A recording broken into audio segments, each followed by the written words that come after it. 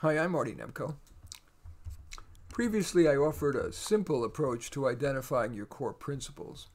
And this little talk is for viewers who are willing to take a bit more time in the service of developing a more comprehensive and nuanced set of what I call life pillars, as well as comparing your current life pillars with the ones that you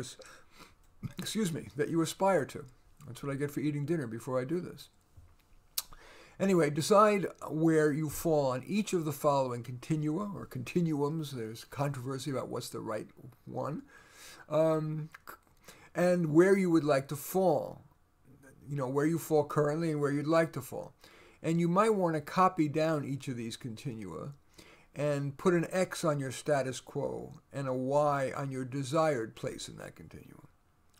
The first continuum is from hedonist to altruist.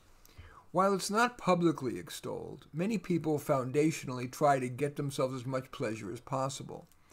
And on the other end of the continuum are what I call the Mother Teresas. They're willing to endure much suffering in service of being as altruistic as possible. Where does your behavior fall in that continuum? And where do you want to be? Hedonist on one end, altruist on the other. The next continuum is materialist, and on the other end, minimalist.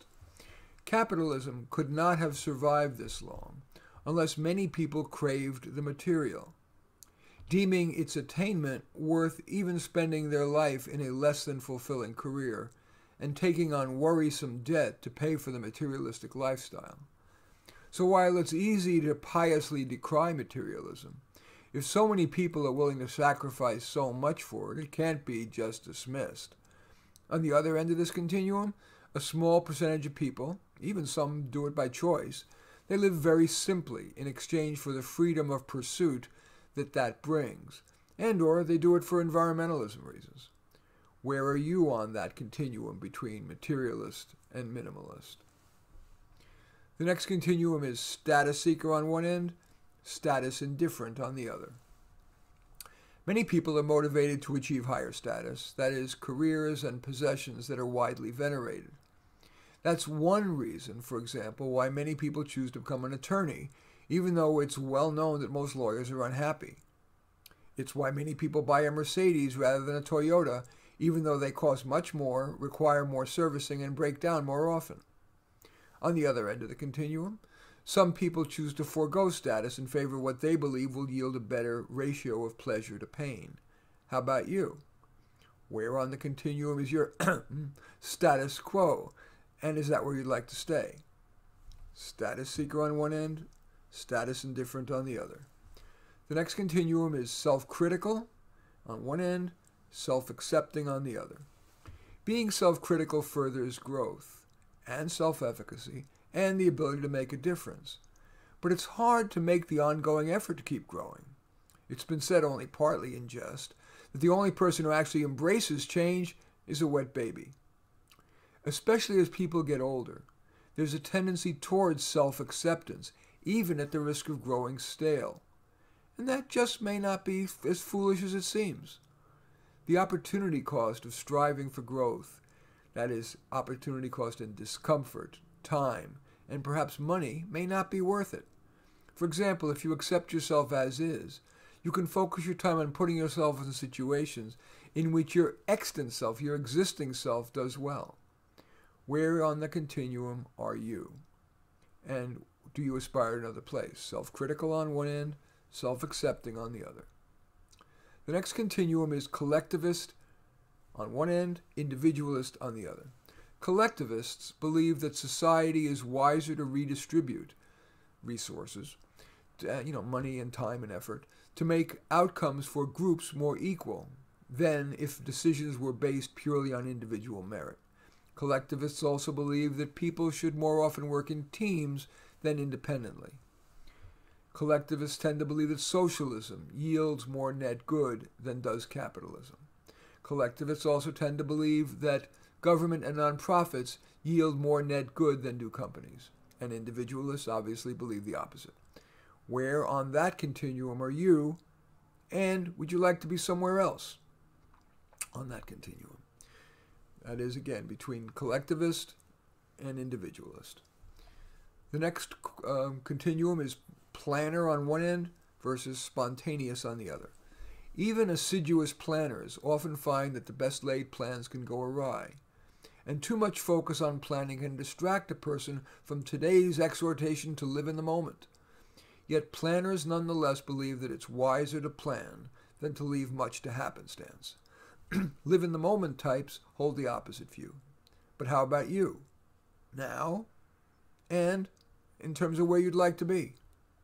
Planner on one end of the continuum, spontaneous on the other.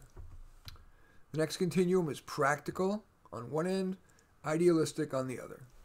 The practical person makes low-risk choices rather than betting on long-shot dreams. And in contrast, the idealistic person feels that life is better led by thinking big, even radically. So where are you? Practical on one end of the continuum, idealistic on the other. Where are you now? Where might you like to be? The next continuum is reflective on one end, impulsive on the other. Some of that's genetic, but not all. So even if a person is impulsive by nature, the person who values reflection tries to restrain that natural tendency.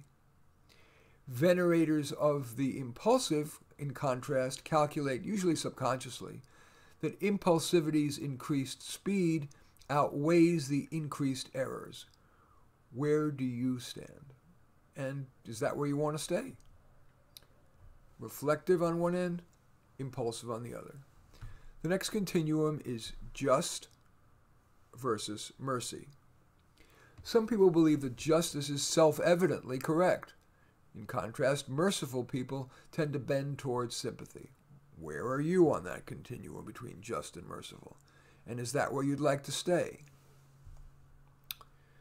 The next continuum is work within the system on one end of the continuum and work outside the system on the other. Some people believe that whatever changes are needed are best accomplished from within the system. Others think that's too slow, for example, believing that revolutionary uprising is required. Where are you on that continuum, from working within the system to working outside the system? And is that where you'd like to stay? The next continuum is ethical on one end, pragmatic on the other.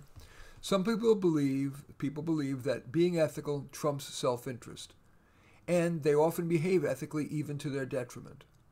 Other people believe that taking care of themselves and perhaps their family trumps ethics except for extreme violations. Just one example. Such people may feel okay about taking sick days when not sick. It's hard to be honest with yourself about this item, but try. Where do you stand on the continuum between ethical and pragmatic? And is that where you want to stay? And the final continuum is religious or spiritual on one end of the continuum and secular on the other. Some people believe their ultimate obligation is to serve God. Other equally good people are driven primarily by what's commonly called secular humanism, what they personally believe is wise. Where are you on that continuum between religious or spiritual on one end, secular on the other?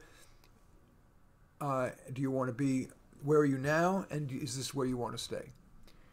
And now finally, imagine you're on your deathbed and you're reflecting on where you have been in your life on those continua, those 12 continua that I've discussed. Does that make you feel good or make you want to change something about how you're living? In any event, I do thank you for watching. I'm Marty Nemko. I welcome your thumbs up and, if needed, a thumbs down. Of course, I look forward to your comments. I love it when you hit the share button below and share on your social media so that my efforts have broader impact. And I also, of course, like it and I'm flattered if you would subscribe to my channel. In any event, I do thank you for watching. I am Marty Nemko.